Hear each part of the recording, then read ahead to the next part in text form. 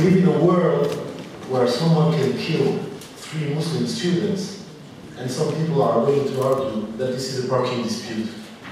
We live in a world where in some European countries, Muslim women are denied access to education and work, and some people will tell them that this is for their own good. We live in a world where Muslim kids or Jewish kids can be called in by the police for questioning just for wearing a headscarf or a kippah.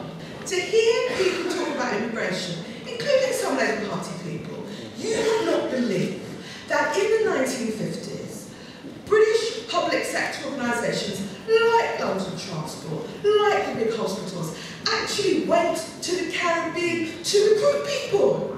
They actually went and recruited people, and now people have the nerve to say that immigrants are a drain on the public sector, a public sector they have built in the 50s and 60s and 70s. You know, it is immigration. We're here in the middle of London.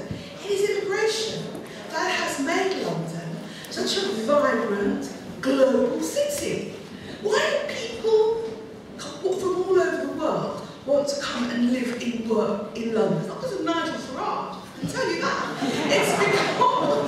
It's because of the cultural energy that successive waves of immigrants have brought to life. I am an immigrant.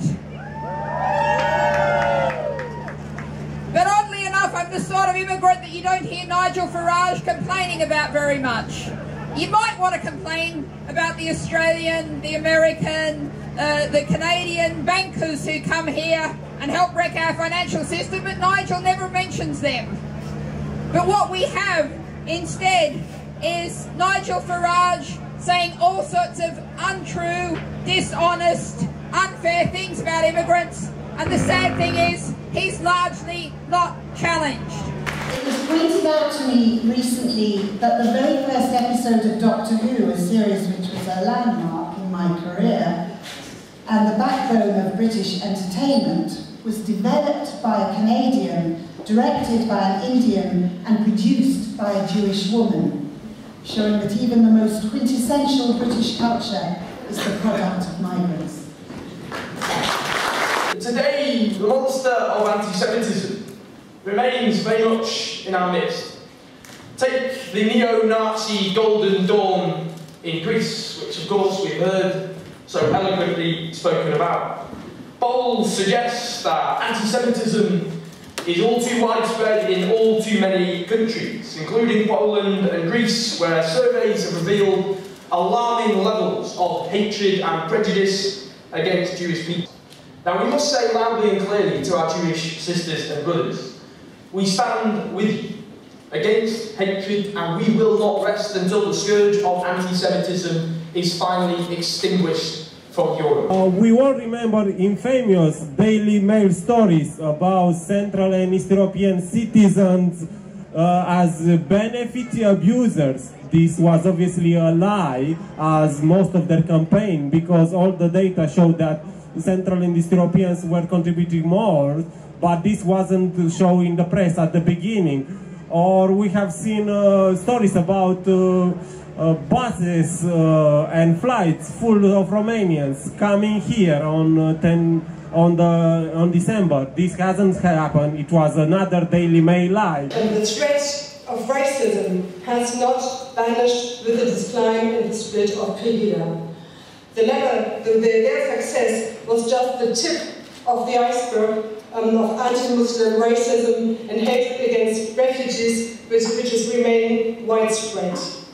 And Pegida also acted as a propellant for radicalization.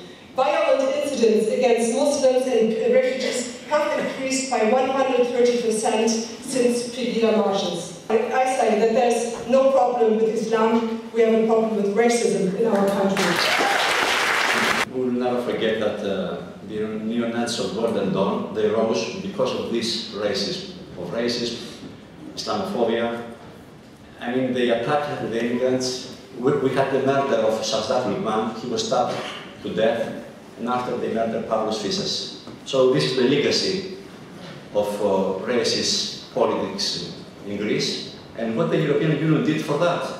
they rewarded the Greek government, the previous one, by making a minister, a commissioner for migration. Today we are here because we are concerned at the tone of politicians and certain sections of our society in this country.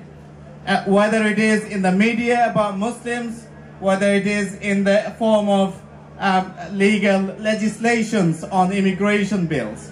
We are going through a very difficult and challenging time, a time in which people want to divide us, people want to put us into boxes, people want to stereotype us. From the perspective of the Muslim community, it is a very challenging time indeed.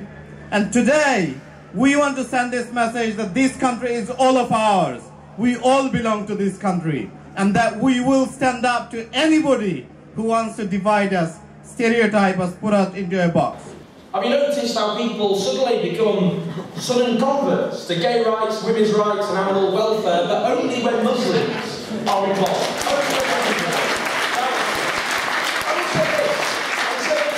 I will say this as a gay man, I will never ever allow the oppression of LGBT people to be used to oppress anybody else.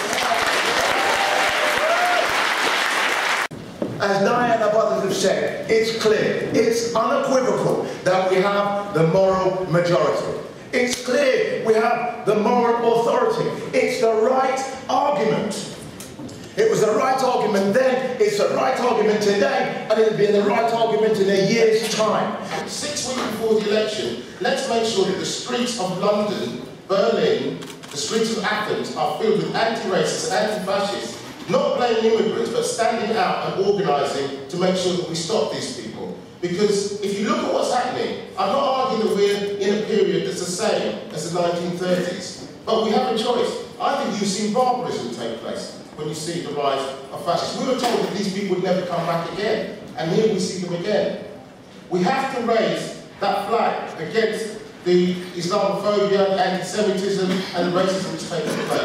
And we are making sure that we organise our communities to get to this demonstration on the 21st of March. Because this